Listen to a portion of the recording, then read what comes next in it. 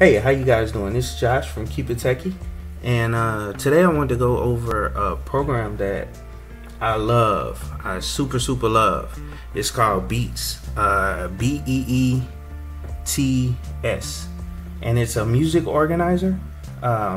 It catalogs all your music collection. You know what I'm saying? It fixes metadata.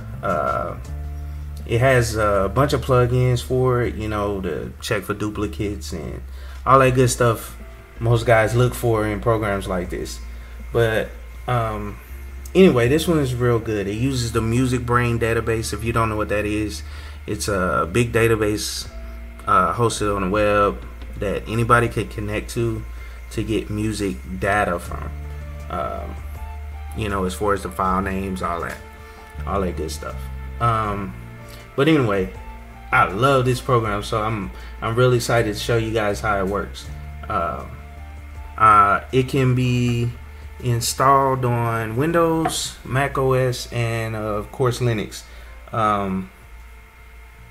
So let's dive into it. All right. So the first thing we need to do is install it. So you just go. I'll just show you how to install it on Ubuntu. It's basically sudo apt install Beets. Okay, yeah, and just press enter. It'll go through, ask for the password, you know, install and all that stuff. So it's pretty easy on Ubuntu. I'm using Antigos, so I'll show you on there. And of course, he uses the Pacman package manager. So it's sudo pacman -s Beets. If I can only spell. Enter. Same process. Hit yes. Install. All the dependencies are already installed because I installed this once on here one time, just messing around with it, and then deleted it. So the dependencies were already there, but it'll take slightly longer to install because all the dependencies. So that's pretty much it on installing it. So next thing you want to do is configure it. So let's go and let's type in this command. Once it's installed, you can type in commands for Beets now. Because right now it doesn't have a configuration file, but the program is still installed. So you can run a few commands like Beets, and the one you want to first run is Beets config -p, and that will show you the location where the configuration file should be. So it's it should be under .config Beets. And then the name of it should be configure YAML. So let's go to that location and create the config file. So we can go cd Beets. Let's go that. And then there is a command you can type in. I think it's called beet config -e. That will allow you to edit the config file. It'll create it for you using a Beets program. But I like Nano, just my text editor. That's the one I like, or whatever. I've been using that since God knows when, but that's the text editor I want to use. So see, Beets. We can type out the name of the config file. And bam. Alright, cool. So the first thing is to set up the directory. You go directory, and just show you what I'm doing. Music. So what I like to do is create 2 folders, and I've already created them for this little exercise.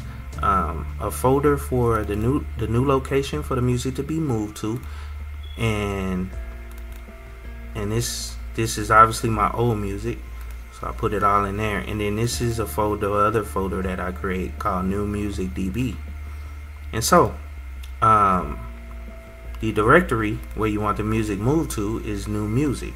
So let's add that in there. Let's go music /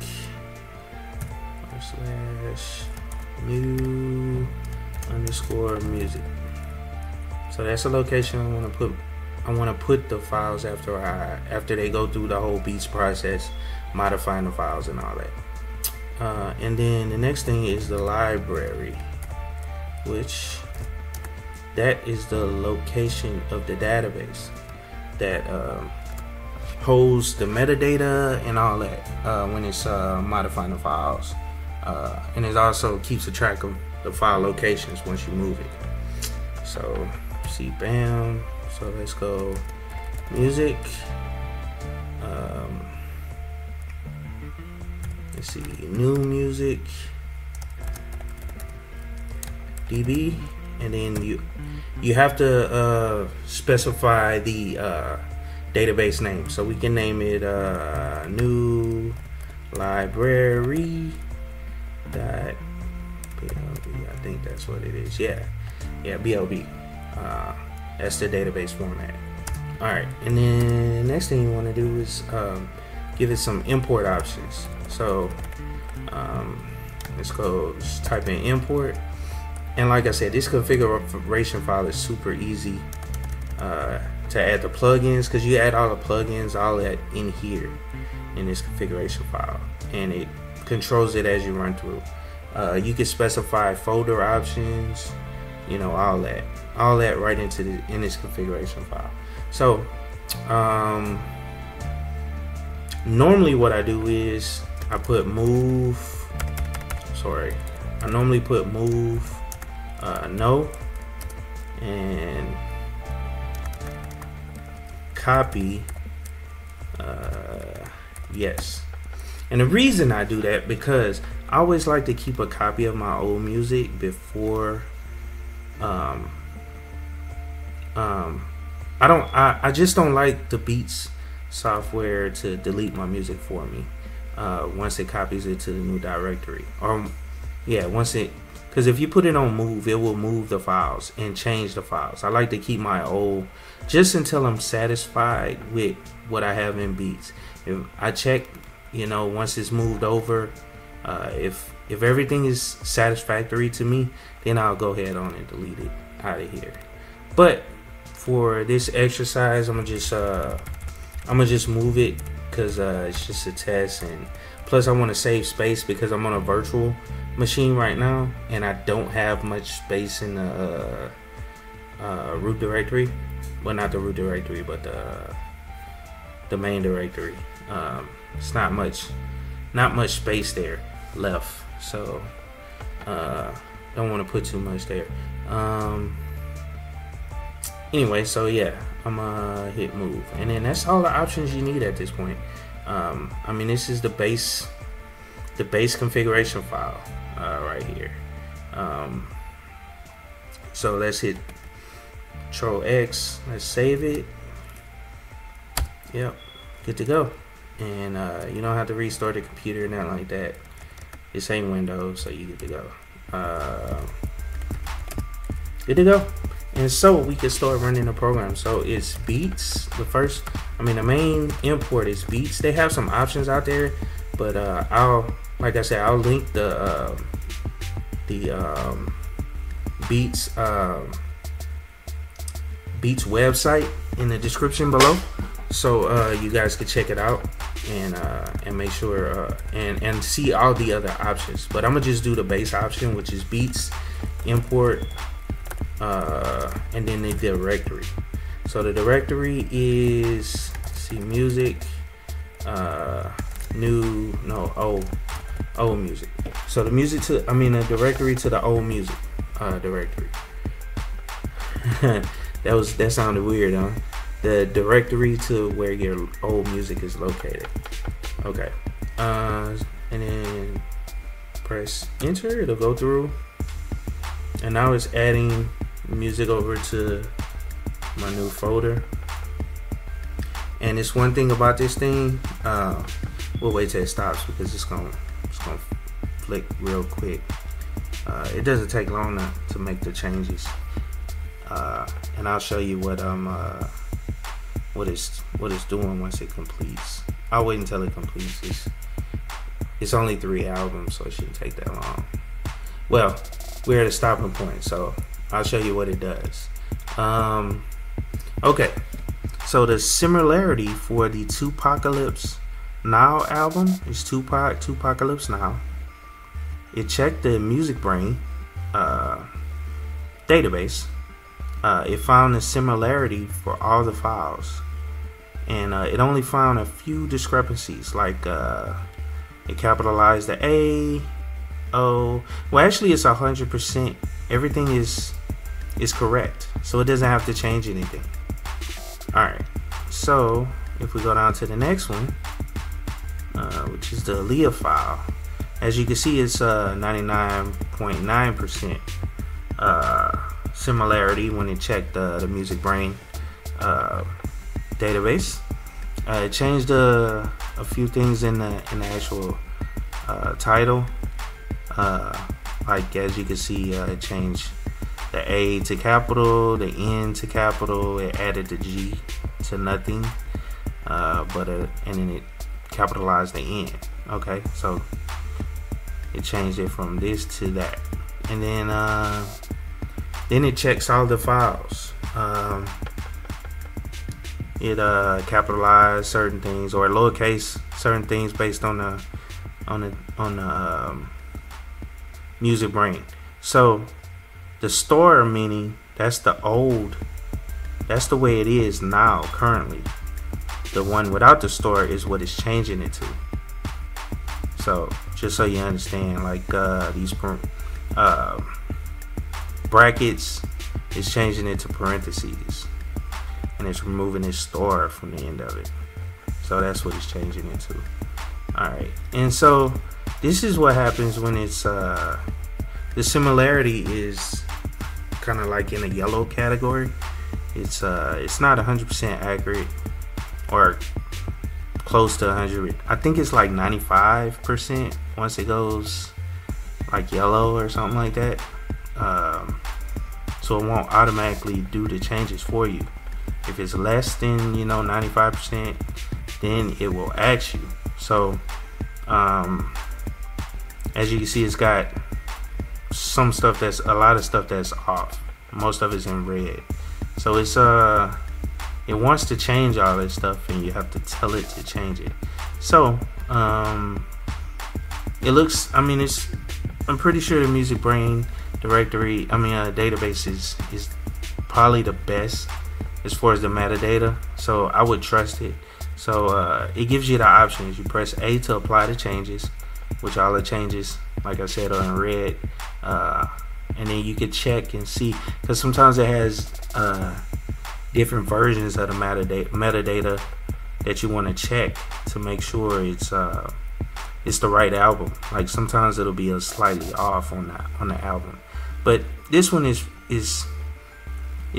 pretty correct. It has the right album name and the artist and all that. So as long as you got the album and the artist correct, it should be fairly accurate when changing the songs and modifying the songs. So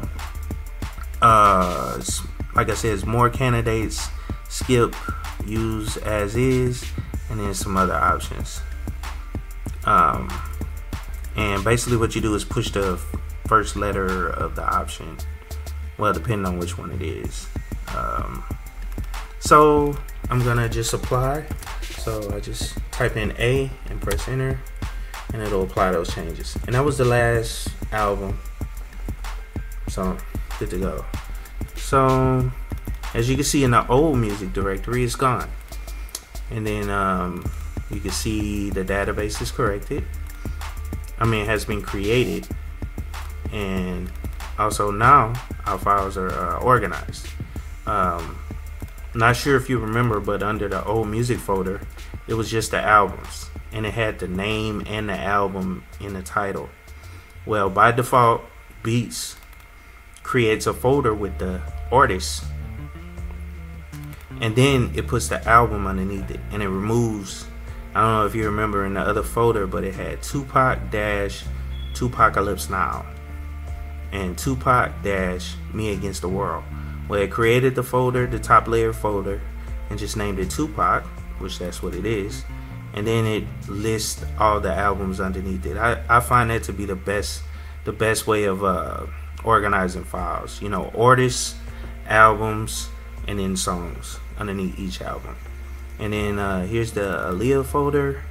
Yeah, it did the same thing. This was the main thing I remember out of the change. It changed brackets to parentheses, as you can see. Brackets to the parentheses. It's parentheses now.